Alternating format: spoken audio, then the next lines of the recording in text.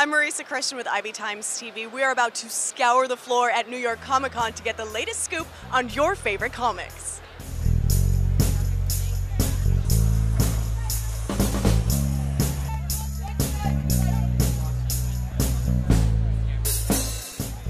I'm with Thor from Midtown Comics on the floor at New York ComicCon. Now, your name is actually Thor. It really is, Thor. You know, my parents just wanted me to stand out, and here I am standing out. Any chance they're comic book fans?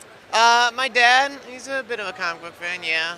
At least he was back in the day, but, you know, I think the name suits me well working in this industry.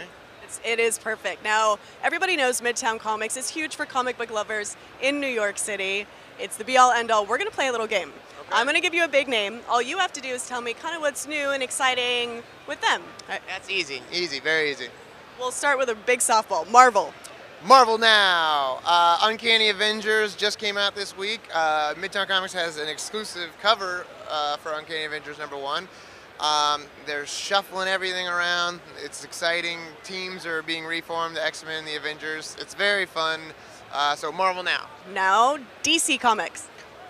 Batman, Death of the Family. Scott Snyder, who has been just destroying Batman in the best way possible with his Court of Owls storyline, just started up this new one where the Joker is coming back.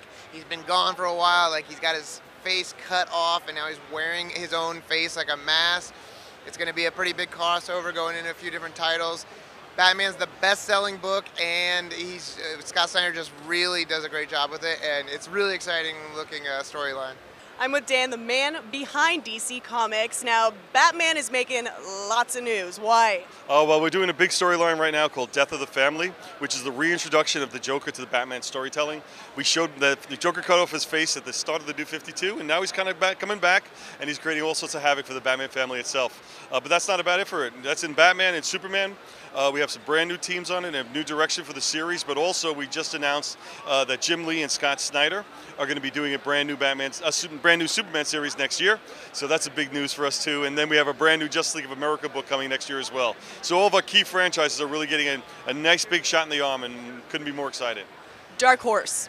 Dark Horse. Hellboy. Hellboy in Hell. This is one's my favorite. Mike Mignola's Hellboy is one of the best books out there. I hate to ruin it for you if you didn't know, but about a year or so back, Hellboy got killed. And what happens when a guy named Hellboy dies? He's going to go to hell. And all those demons he's been battling for so many years are very mad at him, and he's going to have a hard time. I'm with Mike Richardson, the man behind Dark Horse. What's new for Dark Horse? For Dark Horse, well, right there you see an amazing book behind you, 47 Ronin, that's coming out, illustrated by internationally famous Stan Sakai, and written by the guy behind Dark Horse, me. So you asked me, obviously I'm going to plug that. But we have some great new projects. We're launching some new superhero books like Captain Midnight, a character out of the 40s and 50s. We have a new Star Wars projects, new Hellboy project, and some new licensed material, lots of new stuff. And last but not least, what is up with Midtown Comics? Oh, that's easy. Midtown Comics, you know, we've got 3 stores in the city, in New York City. We just opened up a new boutique in the FAO Schwartz on 5th Avenue. So we're getting comics in the hands of kids that might not be coming into a normal comic book store. That's perfect. All the time. Yeah. And, you know, this weekend we just got a lot of signings. We've got Thor from Madame Tussauds here. You know, everything. YouTube, Facebook, Twitter, all those things where you can be friends with us. We love to be friends with you too. So, you know, you definitely check us out that way. Digital content is all the rage at New York ComicCon, and from what I heard, it isn't trying to replace traditional print methods. In fact, it's helping boost sales, both in print and online. Our stance is we want you to get the stories. So if you want to read it digitally, that's awesome. If you buy the print, we'll give you the digital as well. If we'll give you behind the scenes with digital. We just like to experiment and find new ways to get the stories to people.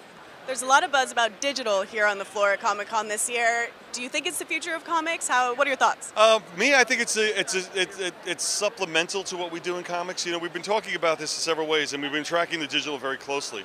And one thing we say is that comic sales are up by about 20% from last year, and we're also doing very well in our digital market too. So the fact that we show digital growing and that we're able to grow our print business at the same time says that both of them are really supplementing each other and helping each other more so than cannibalizing each other. The amazing thing about digital is that in the year 2016 there's going to be about 1 billion tablets in the hands of consumers. So if we could get 10% of that 1 billion or 1% of that 1 billion, that's 10 times the existing comics market. In fact, if you get 10% of that 1%, that doubles our market.